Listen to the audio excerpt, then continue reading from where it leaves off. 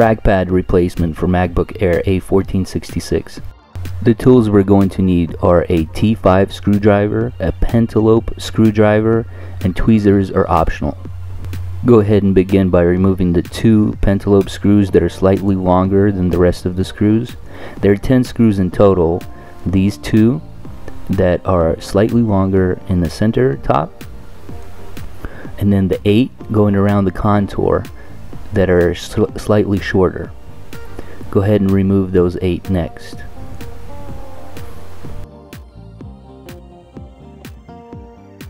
With all 10 screws removed, go ahead and lift up and remove the cover panel to the side. Always begin by disconnecting the battery. Go ahead and find that little tugging lever and pull on it to disconnect the battery from the logic board. The battery is secured with 5 screws, 1 in each corner and 1 in the middle. These are all T5 screws. Go ahead and unscrew them and remove the battery.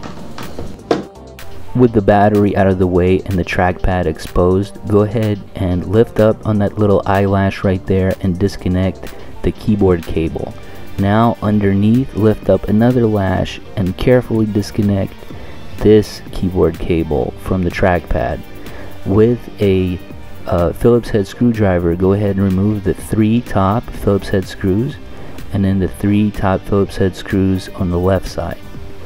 With those 6 screws out of the way, you can crack open the case, gently lifting it up and then pushing down and up on it and moving it out of its socket, just like so. Trackpad installation for MacBook Air A1466.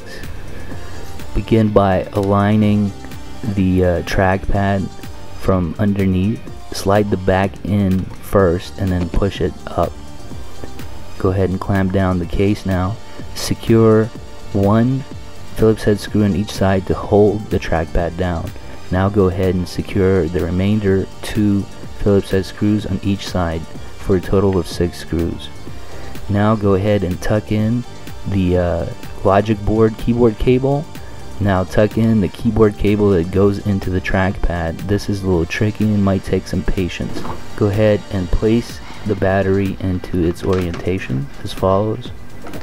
Secure it with the 5 T5 screws, 1 in each corner and 1 in the center. You can do them in any order that you like. Go ahead and reconnect the battery. Place the cover back on top.